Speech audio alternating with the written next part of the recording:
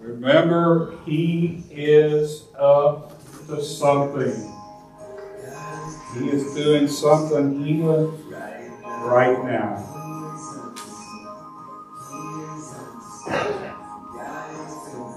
Let's go sing right now. He's doing something. He's saying something. God is doing something right now.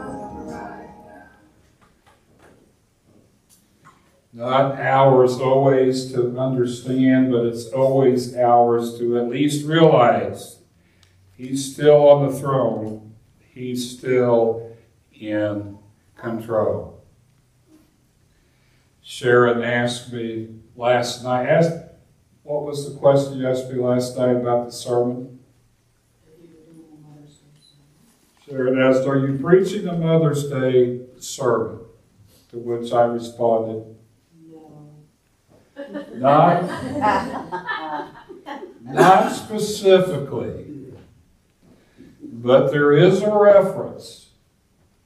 There is a reference in the Scripture, even as we continue the sermon series that we began preaching through the Gospel of John. Now, I may not repeat this every week, but I will from time to time because it can't be overemphasized. The foundational, significant, and relevant truth of the message of the Gospel is how John begins his Gospel talking about the Word, the supreme authority and creator of the universe, which became flesh in Jesus. That is significant. The relevance is from verse 12 of chapter 1, as we believe that Word becomes flesh in us, even you and I. But as many as received Him, to them gave He power to become the sons of God. So we wrapped up chapter 1. We went into chapter 2 with the first miracle, which was where Jesus went to the wedding feast. And what happened at the wedding feast? Water into wine. Water into wine. Wine. So fine. Oh, so fine. Thank you. Water to wine, oh, so fine. Now, the underlying theological discussion that comes from water to wine is the fact that Jesus came to do something different. And theologians would discuss that the water would represent the law that they lived by, but Jesus come to usher in His New Testament, the New Testament of grace and love and His sacrifice. Water to wine, no comparison. And then last week there were some practical applications that when Jesus does things, it's not always something that fits into what we might expect, but normally is better. So this morning, looking further into chapter 2 and verse 12 through verses 22. I'll read that text in a moment.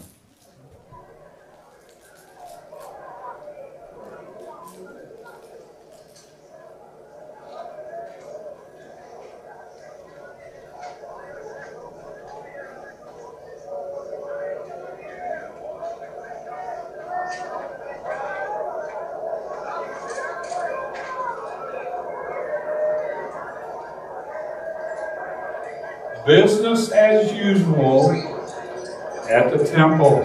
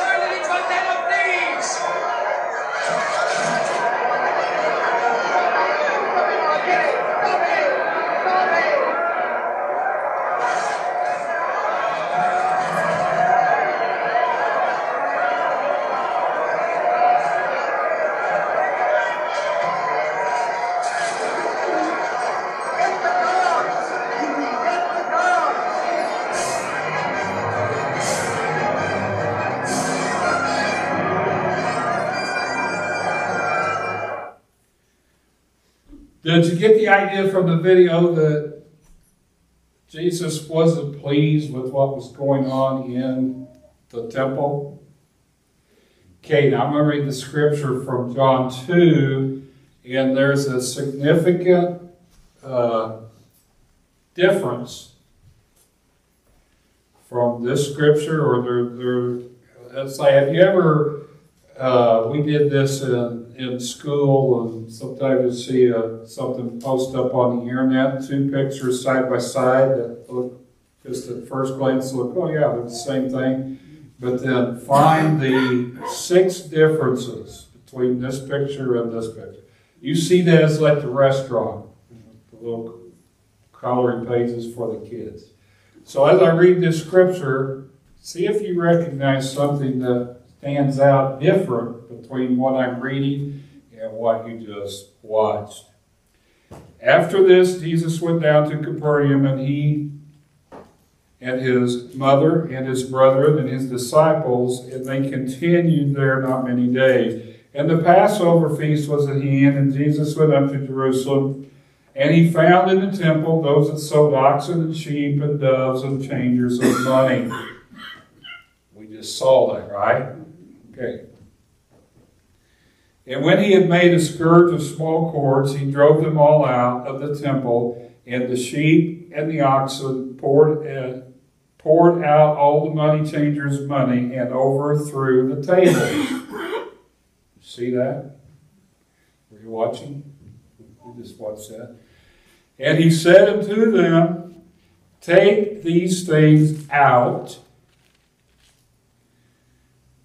and make not my Father's house a house of merchandise. And the disciples remembered that it was written, the zeal of the house had eaten me up. Then answered the Jews unto him, what sign showest thou, seeing that thou dost these things? And Jesus answered and said, destroy this temple, in 3 days I will raise it up.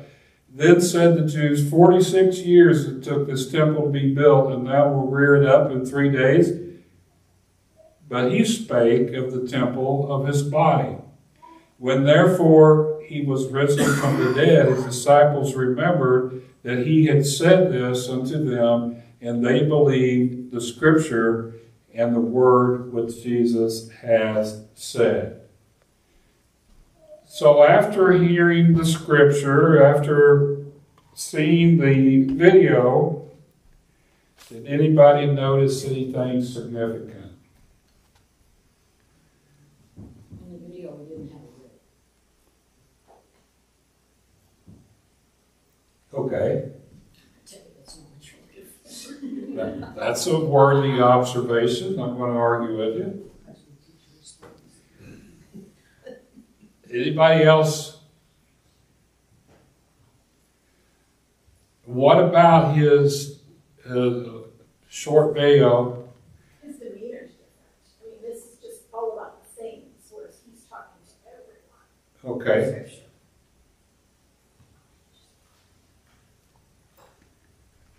Here's a significant difference.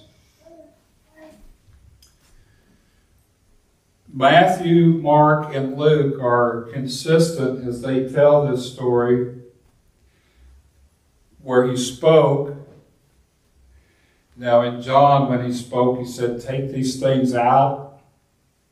Don't make my Father's house a place of merchandise. And then when they challenged him, he said, tear this temple down, and in 3 days I'll rise it up again. That's the only dialogue we hear from John's gospel.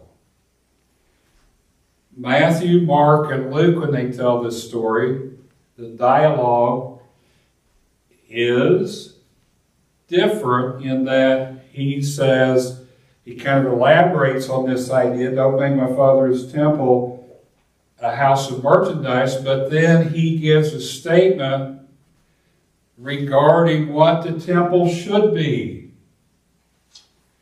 So if it's not a house of merchandise, then what, according to Matthew, Mark, and Luke, did he say that it should be? Anybody? House of prayer is what he said.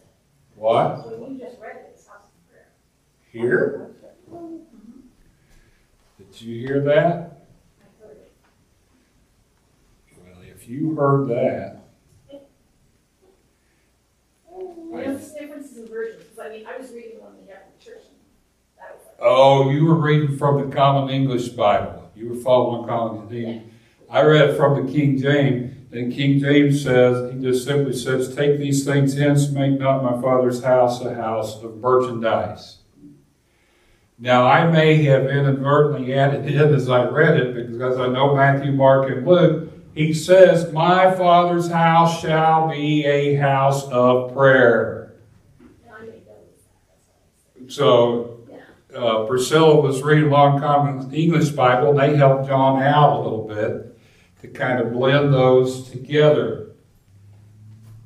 Not just a place of formality, tradition. The first priority of God's temple is to be a house of prayer. Now, primarily what Jesus is taking issue with, and what the emphasis that Jesus is stressing here, is the priority of worship. First priority of worship should be prayer.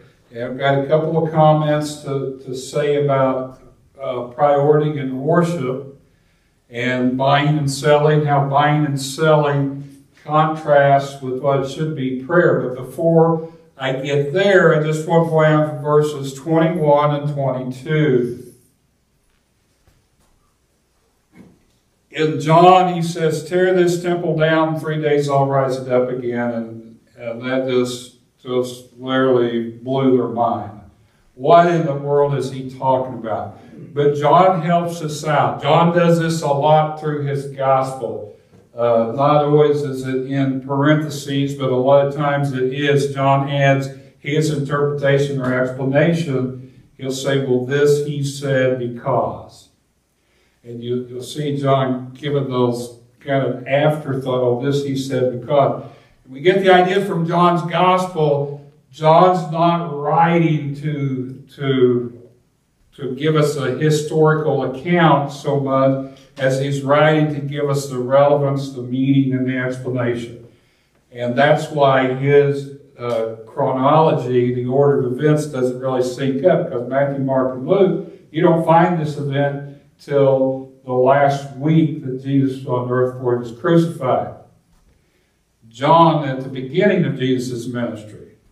So, Bible scholars have argued over the years, did Jesus do this once or did he do it twice? Because John clearly states that it was at the beginning of his ministry. Matthew, Mark, and Luke, the implication, order of events, puts it near the end of his ministry. So the explanation, did he do this twice? Here's my personal perspective. I think it was one event. But John's not writing to give us an order of events and historical accounts so much as he's given it as if Matthew, Mark, and Luke give you their account. Here's my take on what they said. This is what he did. This is what it really means. And he starts out and sets up Jesus as an equal in the Trinity with God the Father, God the Son, God the Holy Spirit, the creator of the universe. And then he begins to tell us about these events. And oh, by the way, this is what it means. It's just his style. So John explains when he says, tear this temple down, 3 days I'll rise it up. They said, well, what in the world are you talking about? And then John said, this he said, because he was referring to what? Resurrection. Referring to his body and the resurrection. And then John goes on to say, it took time even for the disciples to figure that part out. They had to experience walking with him for a few years, and then after he ascended, probably as they were discussing some night before they put their heads on the pillow, oh, you remember what he said in the temple? And the presence of the Holy Spirit as our bodies in the spirit in us, our bodies are really the temple. Oh, back in the temple, he was talking about his body. They thought they were tearing that temple down because God was in him, but in 3 days he rose again. Significance and meaning, and looking back, it makes perfect sense, don't it? When at the time it was nonsense, where in the world are they coming from?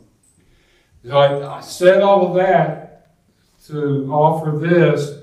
Does that sound familiar about someone that you had a special relationship with early in life and through your life?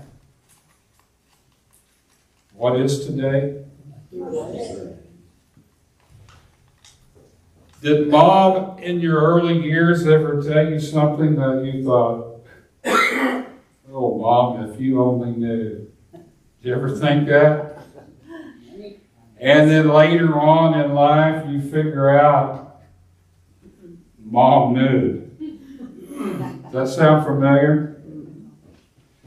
So even in this scripture of Jesus clearing the temple, I could make application here to honor our mothers.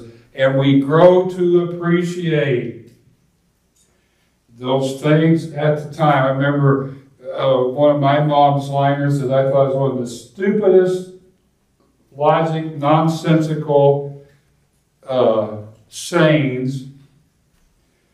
Let me tell you something, mister. You tell one line, you'll have to tell another one to back it up.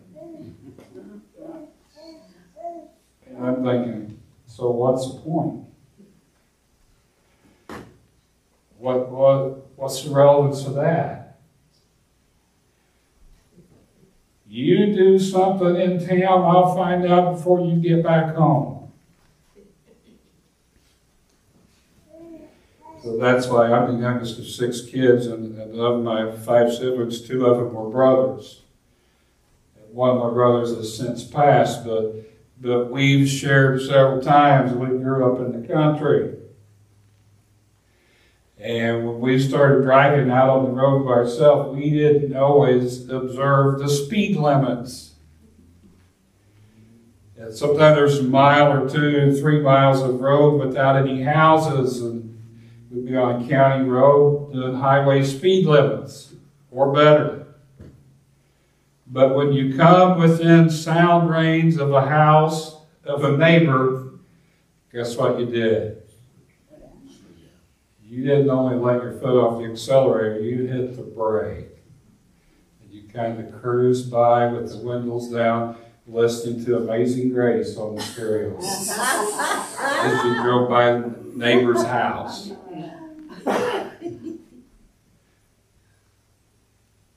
Because Mom was going to find out. Don't know how, but she did, didn't she? So thank God for our mothers. Wisdom that we're not capable of understanding in the moment, but in time it plays out. So it is with the teachings of Jesus. If we take it to heart, we walk with him, it'll sort out in the end, and we will figure it out.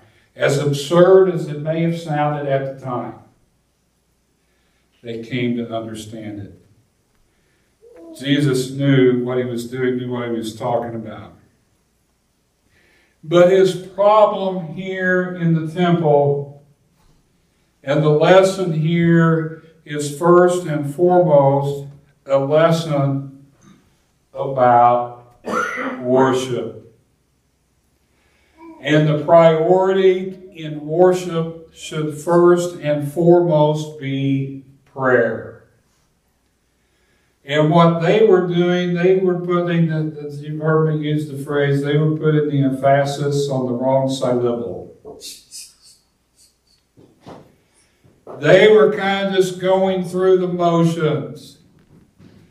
Because that's what they had always done, and it became a high priority, the buying and selling of animals. And hey, it's kind of inconvenient to do this out in the outer lots or outside. Wouldn't it be better if we just bring it inside the temple walls? Erring for convenience. Worship is not always about what's most convenient for us. And Jesus makes that point clearly. Now here's another major distinction. The buying and selling of merchandise, and we can replace that easily if we just think, what do we consider worship? Maybe the order of worship, the music, the style of music, timing, and all of these traditions or expectations. When we put the emphasis on what we think, all the emphasis kind of boils down to what we do in worship or how we do what we do in worship. Jesus says, my Father's house is to be a house of prayer. And when the emphasis is on prayer, then it changes the priority from focusing on what we can do, how we do what we do, when we do what we do, to focusing on what God has already done and getting in tune to what God wants to do. Worship, it's not all about me. And guess what? It's not all about you either. It should be all about God. What He has done in celebration and recognition and in awe, and then in turn the anticipation not to what we can do or how we can do it, but what does God want to continue to do? It's all about Him. His doing, and what He wants to do through us. And when we get that out of perspective, then we can just picture in our mind Jesus physically showing up and saying, what in the world are you doing? What have you turned this hour of worship into? It should be all about God. And you're focusing all your attention on yourself and what you do. One of the big problems that rightfully gets in the way of proper worship and focusing what matters most sometimes is tradition, or the way it used to be. And I laugh at myself because I'm just as guilty as anybody else. So this past week I posted, I don't know, kind of a lengthy narrative on Facebook about this oil spout. Now, not everybody can appreciate this, but some of you might be able to. I grew up in the country. We always had a few beaters around the front yard, and for the most part, we always changed our oil and filter in the driveway. Most of the time, just draining the oil out on the gravel driveway and letting it soak in. Oil came, we called it cans. Now, before my time, oil was actually in tin cans or metal cans, but in my time, my frame of reference, we called it a can, but it really wasn't metal. It had a metal top and metal bottom. It was kind of like a coated cardboard or paper made up a can.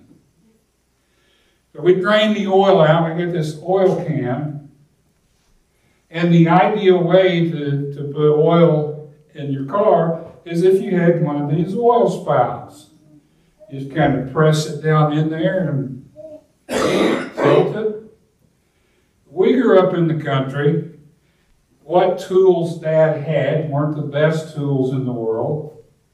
Now, over time, through the years, we may have had probably a dozen or more of these oil spouts, but they were usually probably bought at Kmart or at the local Western Auto store for about 99 cents, and they were junk.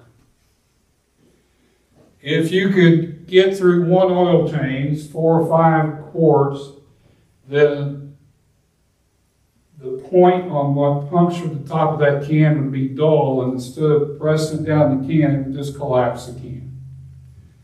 Beth, you were shaking your head.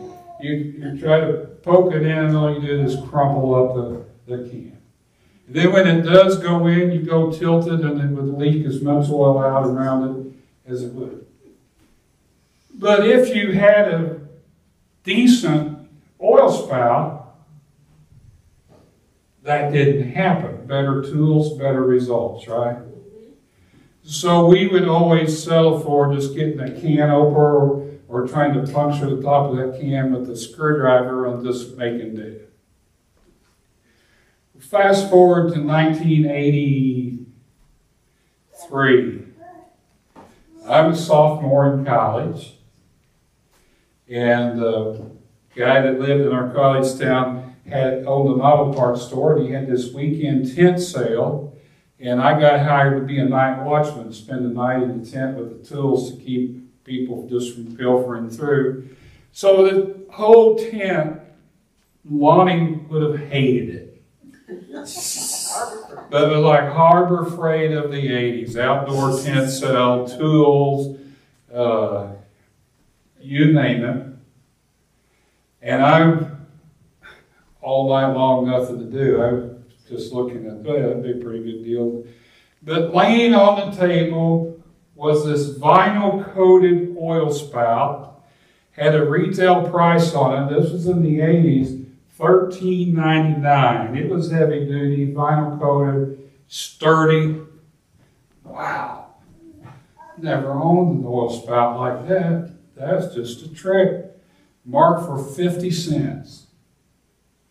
So the next morning before I left, I got a handful of items. I was proud of that 50-cent oil spout. I felt good about it. I owned it for 3 days before I realized you can't even buy oil in cans anymore. I didn't even remember the last time I had put oil in a vehicle from a can.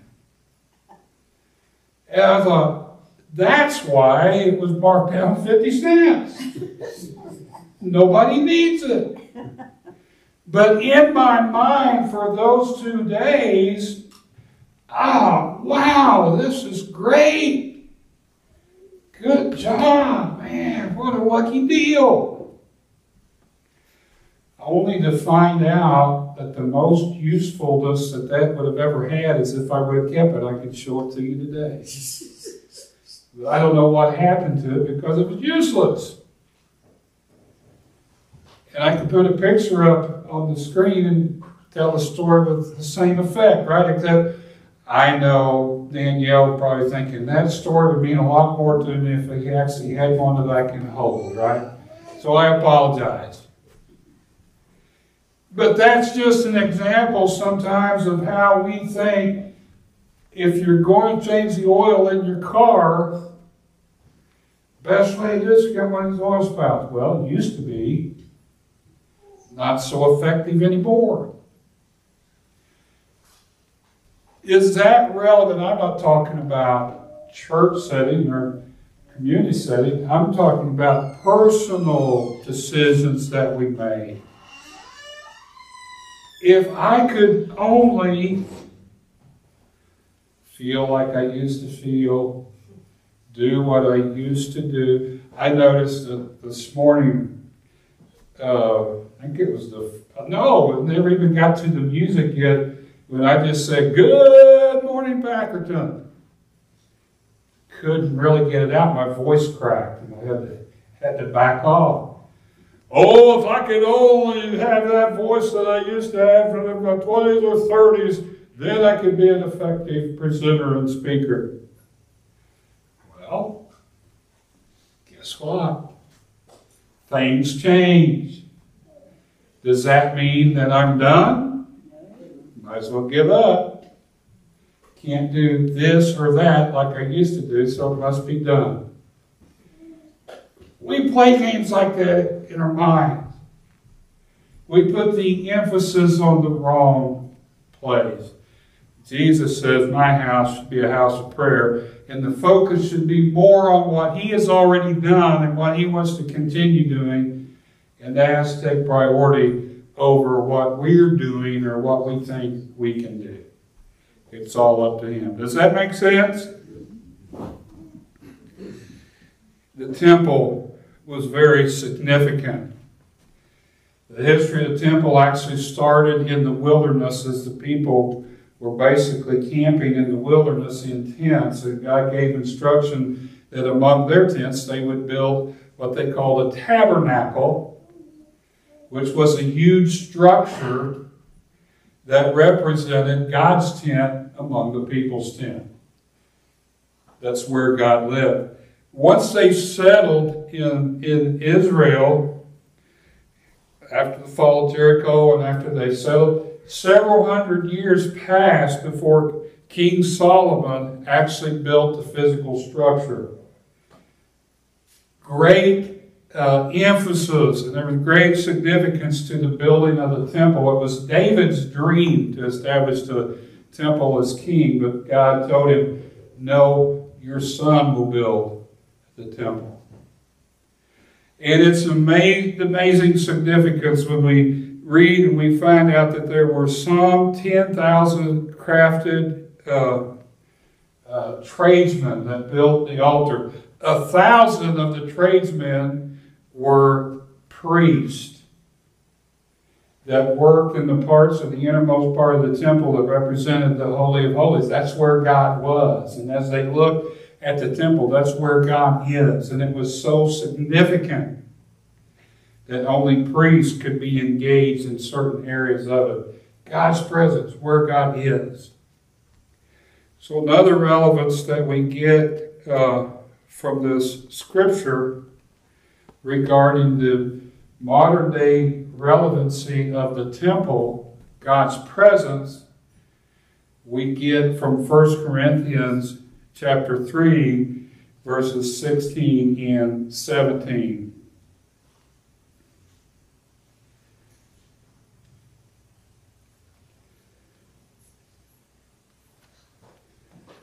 Disciples came to figure out, what Jesus was talking about, tear this temple down. He talked about his body, and he rose it up again, and he talked about sending the Holy Spirit that would dwell in us. And then the writer of 1 Corinthians sums it up like this. Know ye not that ye are the temple of God, and that the Holy Spirit dwelleth in you? That's consistent with the teaching I get from John of the Word becoming flesh in the believer. We are the temple, God's flesh dwelleth in you. And if any man defile the temple, God shall destroy, for the temple of God is holy. Which temple you are. So the challenge there, if we are God's temple, then the same priority for how we use our bodies can be either for holy purpose and worship or just for ourselves. It's just about what we can do that Jesus would want to come in and say, let's clean this up a little bit.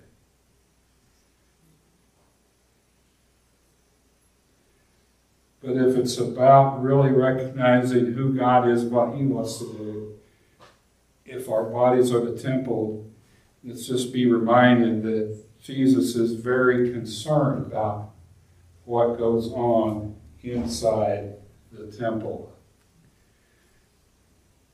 If we read that verse from 2 Corinthians 3:17,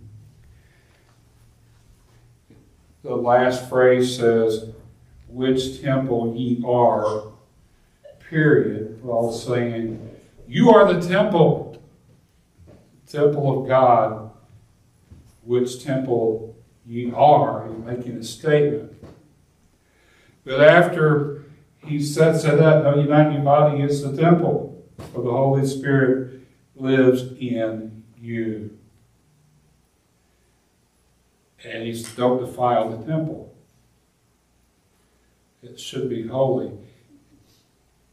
And we can take that closing, and it's kind of a relevant challenge, as if he could ask, instead of saying which temple ye are, a temple of God, the challenge is, which temple are ye?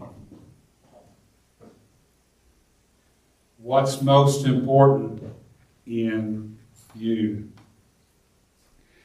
At the end of the day, from John chapter 2, verses 12 through 22, the implication is Jesus desires a clean and pure temple with proper priorities. The application of that to our life is personal. How do we decide what's most important? Is it all about us, or is it all about Him? In closing this morning, I'm going to ask you to stand with me. And I don't have the number in my notes, but I think it's here, 404. Have thine own way, Lord. Have thine own way. In my worship, in my daily life, He's the potter, we're the clay, and He desires that in His temple, that He have His way in our life. Let's stand and sing together.